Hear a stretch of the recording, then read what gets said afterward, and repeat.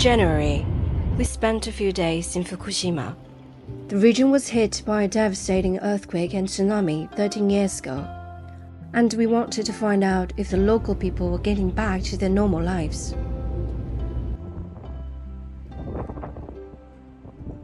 Our first impression of the affected area was that there weren't many people on the streets.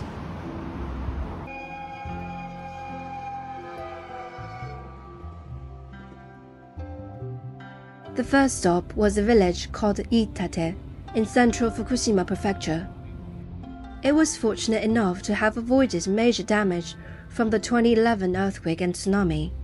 However, it is only 40 kilometers away from the Fukushima Daiichi nuclear power plant that was damaged by the tsunami.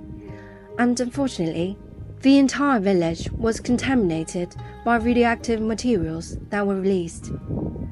This was evident from the Geiger counter readings we took, which started beeping along the way.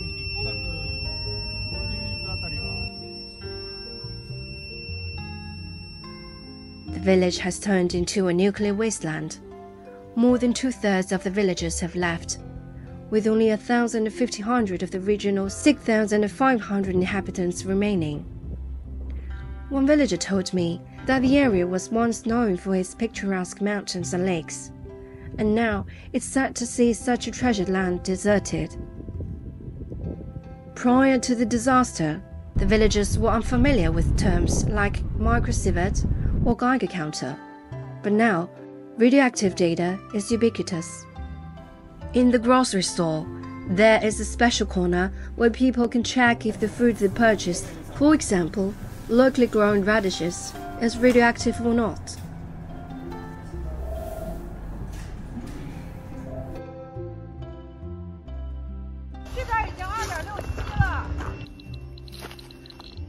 We also explored the forest where the radioactive data was even higher, because no decontamination has taken place there.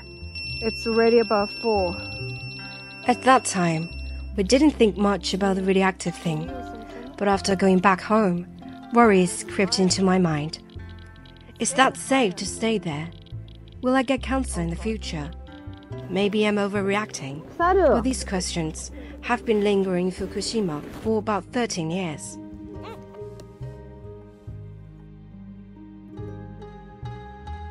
As we said goodbye to Itate village, we headed to Namiya town, which was also among the areas most affected by the 2011 disaster.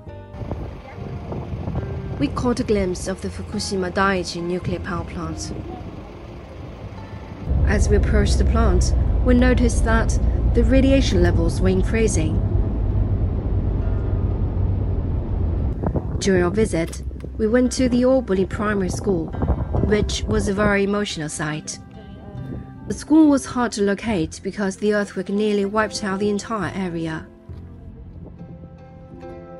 However, there were a few statues remaining, which reminded us that there were once students playing, laughing, and learning right here. One of the statues reads, "Fulfill your inner heart." It was difficult to imagine the moment when the disaster occurred, but it must have been a terrible experience for all involved. On a sunny day, we ran to a fishing port to chase the sunrise. The fishing boats were anchored by the shore, and seagulls were flying into the sunlight.